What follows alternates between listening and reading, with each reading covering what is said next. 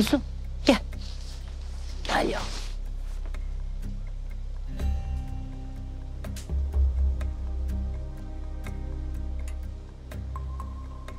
He?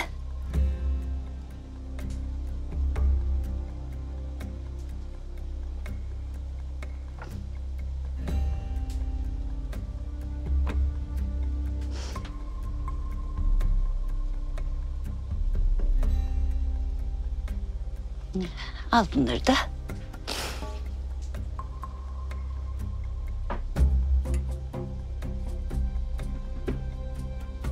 Kuzum, sakın sen buradan kalkma, oldu mu yavrum? Ben şimdi gidip geleceğim. Oyuncak alacağım, mama alacağım, geleceğim, tamam mı yavrum? Tamam.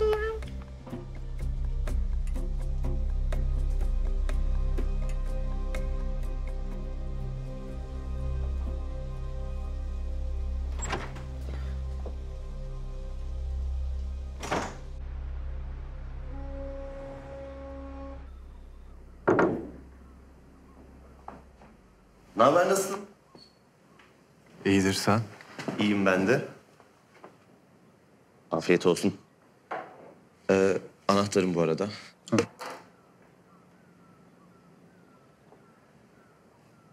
Melisa gelmedi mi?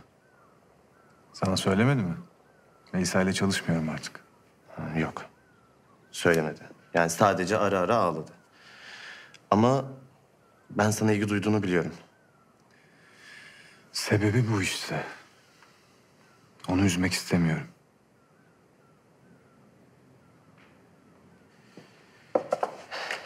Kerim, Melisa hasta. Nasıl hasta? Tedaviyi reddediyor. Kimyasal ilaçlara karşı olduğu için. Ne? Bütün aile, hepimiz, arkadaşları, yani ne dediysek razı edemedik. Ne zamandır hasta? Birkaç aydır. Babası da o yüzden istedi bir işe gidip çalışmasını. Hayata bağlansın, bir amacı olsun diye. Aslında çok da iyi etkilendi senden. Yani son zamanda artık ailesiyle beraber yemek yemeye falan başlamıştı. Ona özel bir beslenme uyguluyorlar ilaç kullanmadığı için. Ben hiç anlamadım gerçekten. Ya bu çok korkunç. Nasıl tedavi izin vermez? Gencecik bir insan. O ölümü tercih etti. Bir keresinde söylemişti. Madem ölmem gerekiyor, savaşmayacağım demişti. Hayata ve ölüme çok gururlu bir bakışı var. Yani ölüme yalvarmayacağım, uysalca gideceğim diyor.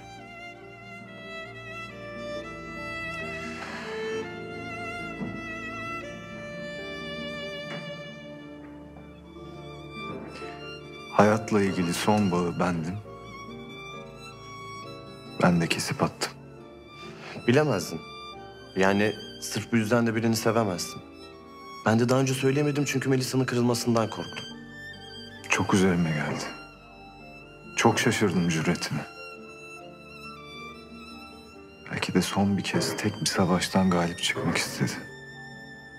Ölüme mahkum hastalarda çok olan bir şeymiş bu. Yerde okumuştum. Yazdıkları kitabı bitirmek. Elindeki örgüyü bitirmek. Son bir kez aşk yaşamak. Gider ayak hayata son bir iz bırakma çabası.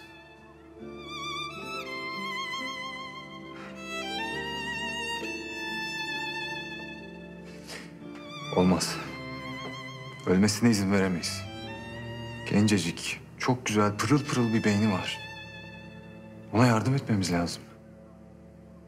Ne yapacağız?